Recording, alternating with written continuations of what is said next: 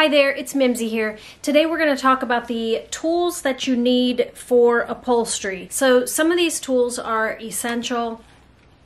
There's only a couple that are essential. You can kind of make do with a lot of tools that you probably already have on hand. Okay, so the number one thing I think that is the most useful, or the thing that makes upholstery the easiest, in my opinion, is having a pneumatic staple gun and a compressor. You can definitely do upholstery with just a manual staple gun, but it's going to be difficult. First of all, the pneumatic staple gun has a bit of a nose to it so that you can get this into the crevices of your piece of furniture. Not to mention, it's really hard on your hands to have to squeeze a manual staple gun that many times. This is just so easy and light, and you can move it around, and a pneumatic stapler is by far the number one item to make upholstery jobs manageable. Otherwise, it's just grueling. So this is what I would have. And you have to have a certain PSI in order to operate this, and I have those, the few links that I have in my Amazon shop are appropriate for upholstery. I bought a little bit of a larger compressor because I wanted to be able to use it to operate nail guns and also to be able to use it to operate for spray painting. That's why I have a bigger one. So I'll link to I've got 3 compressors on my list. The first one is perfect, great for upholstery, just operating a nail gun. The second one is a little bit bigger. You could operate some nail guns, the staple gun for upholstery, and a couple other tools. And then the last one would allow you to do a little bit of light painting, a little bit of furniture painting and things. So if you're looking just for upholstery, then a pancake compressor is appropriate. So now we'll go into my workroom and I'll give you the rest of the list. One more quick side note regarding the compressors is that the larger your compressor, the more compressed air it'll hold, which means the less it will run. If you get a bigger compressor, your compressor is going to run less than if you get a tiny pancake compressor. So if noise is an issue, as you can see, I'm out here in my garage. I keep my compressor in my garage. I close these doors and I'm in my workroom, so I don't have to listen to the sound of this compressor running when it runs because it's loud. So that's something you might want to consider, is where you're going to keep your compressor, so how long you need to buy your hose if you're going to keep your compressor somewhere other than where you're going to be working.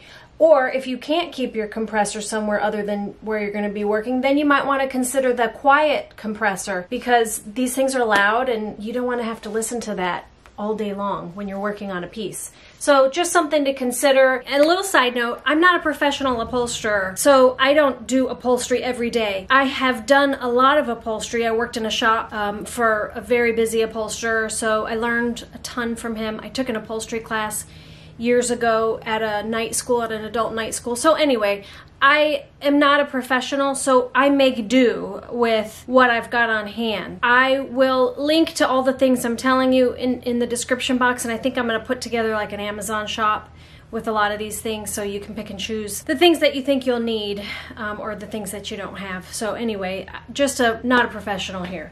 So after the air compressor and staple gun, the next things that you definitely need to have is you've got to have a pair of pliers, a decent pair of pliers. They need to be rounded at the top like this. You see how they're flat right there and then rounded? I like these even better because the flat part at the top is even smaller, which makes it real easy to grab a hold of a staple and just roll it out of the wood. Then you're gonna need one of these guys, which is a staple puller. This is actually a nail puller, but a staple puller, and I'll put a link to the staple puller here. A staple puller is a really great tool to have. I actually don't have one. I have been doing upholstery for all these years, and all I use is my pliers and my flathead screwdriver. And this one is actually bent slightly, just like a staple puller. So what I do is I use this flathead and I use this to bang underneath staples and pull them up, and then I grab a hold of them and rock them out of the wood. But a staple puller is a really nice thing to have. A small hammer is nice too for when you need to bang the tip of your staple puller to get it underneath. However, I don't even do that. I just use the pliers because I already have them in my hand and there's a good weight to these, so that's how I do it. A mallet is very helpful. An upholstery mallet is generally a white rubber mallet.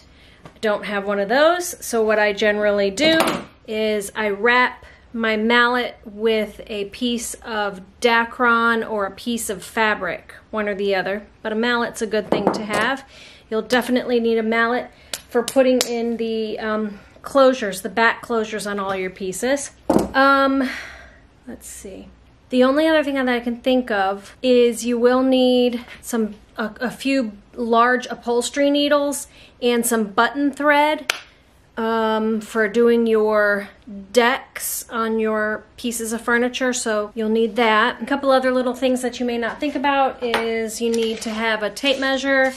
A soft tape measure like this comes in very handy for measuring around arms down into the seat crevice, so one of these would be good for that. Plus these are super cheap. You will need a pair of wire cutters or gardening, the gardening wire cutters for when you need to clip this, and also your ply grip. You could potentially just use a pair of junk scissors to cut these, but wire cutters makes that very easy. And you'll probably need an iron or a steamer. What else? Pins, some upholstery pins, some T-pins for holding things in place. Like when you're closing up the back or the sides, you might need to hand stitch. You might need some T-pins or upholstery pins or the skewer type pins. And that might be about it. Oh, you need a razor knife. One like this where you can replace the blade often because these dull really quickly, so you can replace the blade or take the blade out and sharpen it. So that would be another thing that you could have, is a sharpening stone is very good if you're going to do a lot of upholstery. Clearly, if you're just a beginner or someone like me, a hobbyist, then you will just buy more blades, unless you're very frugal and you want to sharpen them. Okay, so last but certainly not least is your sewing machine. For some upholstery jobs, you need to do very little sewing, and that's kind of the beauty of upholstery, is that there's not a whole lot of sewing. A lot of upholstery jobs, the only sewing you need to do is the cushions. So the sewing machine is important because you need to have one that is going to be able to sew through multiple layers of fabric, because oftentimes you'll be sewing through 4 layers of fabric, and upholstery fabric is thick on its own, single layer. So you'll need a fairly decent sewing machine. This is my sewing machine that I've been using for about 15 years. Before that, my mom used it for 20 years. It is a Bernina 1120. And this thing is a workhorse. It is absolutely indestructible. I can't even say enough good things about this sewing machine. My sewing machine technician who I had come over and clean it year after year and just service it, said I'll never be able to get a machine this good. So if you can find an older Bernina, 1120, 1140, these are great machines. This is a consumer grade machine. It's not an upholstery machine. So this is not a walking foot machine. It's just a regular consumer grade machine, but it's amazing. If you're going to be doing a ton of upholstery, you're thinking about going into business, then a walking foot machine is essential. And I have a video on what is a walking foot and why it's important. I'll link to that video here. You can watch that. But anyway, sewing machines, if you can find a used sewing machine in good condition, which I think you can find them like crazy all over Facebook Marketplace, because people buy them and then don't ever use them. So I feel like you could probably find this exact machine or one just as good for a very deep discount. Or you can buy new.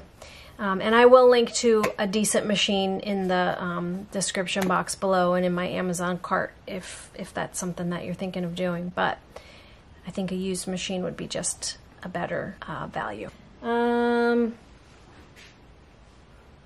that ought to do it. So if you want to check out the easiest type of furniture to upholster or the easiest style of furniture to upholster, check that video right here.